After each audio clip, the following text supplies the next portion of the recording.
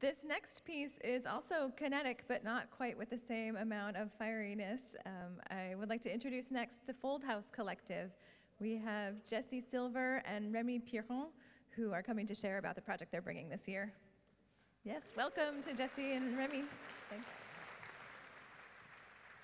Hi, everybody. We're almost there. Wow, that's very bright and very loud. Okay. This is Remy. I'm Jesse. Together, we are a very small part of a collection of engineers, product designers, and artists that make kinetic art.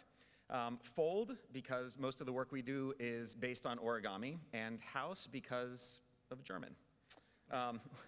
One of our leads is a tall German fellow who's not here tonight, but that is for him. We got the Frenchman instead. In 2014, we created Bloomin' Lumen. Bloomin' Lumen was a stand of about 10 origami flowers that opened and closed and took inspiration from nature. They were solar powered. They actually followed the wind when the wind direction changed, and they all closed automatically to protect themselves when the wind got too strong, which is super adorable in a time lapse when they're all just kind of doing this. In 2016, we made Shroomin' Lumen. Thank you.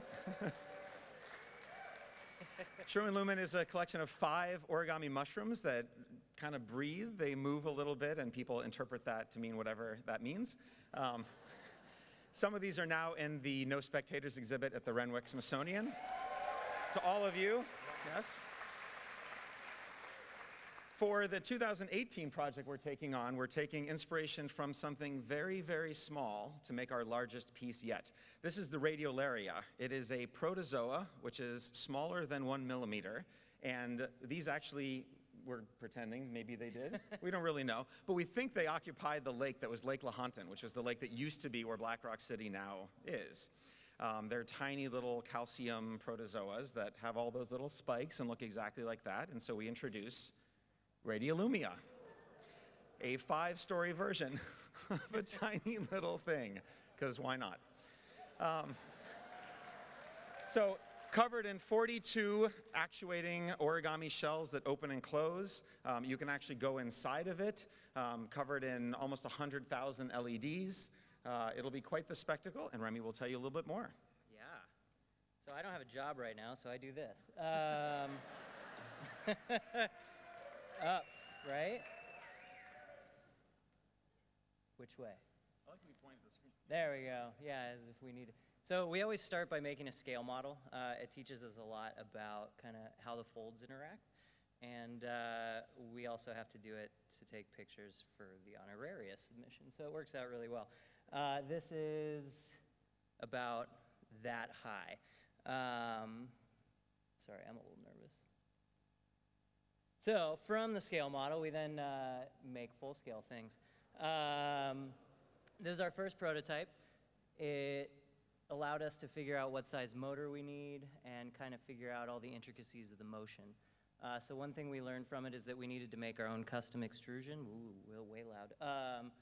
And that cost a lot of money for us, but it was well worth it because we get to integrate all of our LEDs and all of our motion into one piece. And since there's thousands of pieces in this thing and they all have to come together, simplifying is amazing. Do it. So we also had to up our electrical and software game.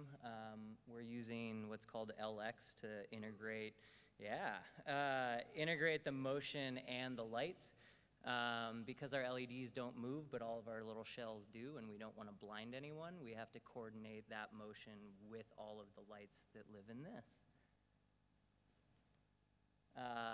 Also, to make sure that all of our thousands of pieces come together, we had to build a full-scale CAD model, which my laptop doesn't really like. But we also had to do it because when you build things that people go inside, they kind of make sure that it's safe. And they also wanted to make sure it doesn't go tumbleweeding down the playa. So doing this allowed us to do a bunch of calculations in FEA to make sure that you guys can have fun in it and that it's not going to kill anyone. Yeah. Yes, no killing. So last part, it's a huge project. There's a lot of people already involved, but we'd love more help if possible. The outer structure is aluminum, but the inner part that holds it all up and holds the people is steel, and we're all amateur welders. We'd love some professional help with that. If anybody out there is an actual certified welder for structural purposes, we'd love to hear from you. Same with water jet cutting or laser jet cutting metal. There's a few pieces that need to be kind of precise.